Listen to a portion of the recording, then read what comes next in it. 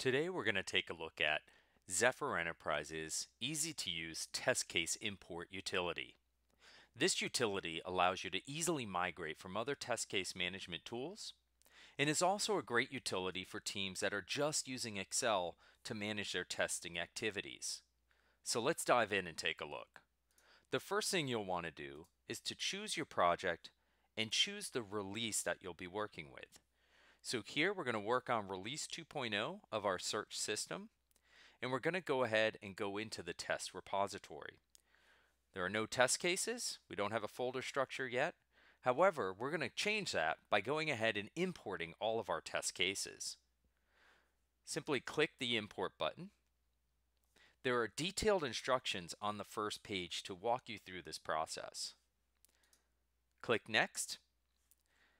The first step to using the import utility is setting up a test case mapping. This mapping allows you to map Zephyr data fields to columns within an Excel spreadsheet. Simply give it the column ID that corresponds to the Zephyr field.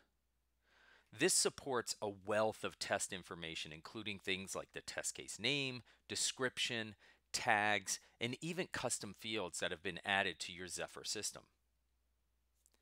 We also need to choose a starting row number. That simply allows you to just say which row has the data that you need to start importing. We then also need to choose a discriminator. That allows you to easily tell Zephyr when it hits a new test case in the Excel file. So in this case, our discriminator is going to be by test case name, because each test case with steps uses the same name on each of the row that contains the steps. There are multiple discriminators to allow this tool to be very flexible depending on the type of Excel file that you're importing and the structure of it.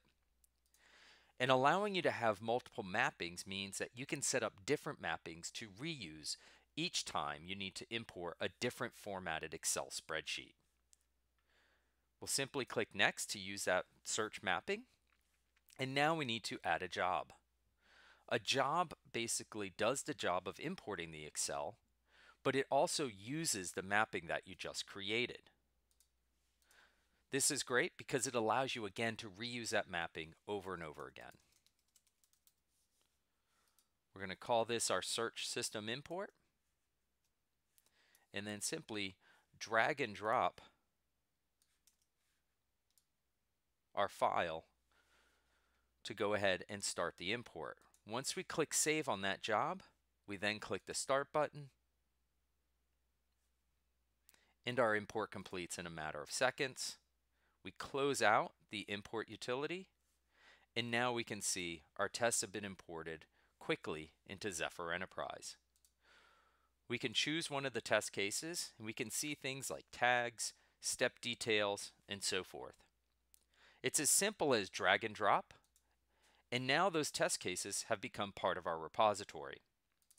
We'll go ahead and rename this. And within a matter of minutes, we've imported our test cases from Excel into Zephyr Enterprise.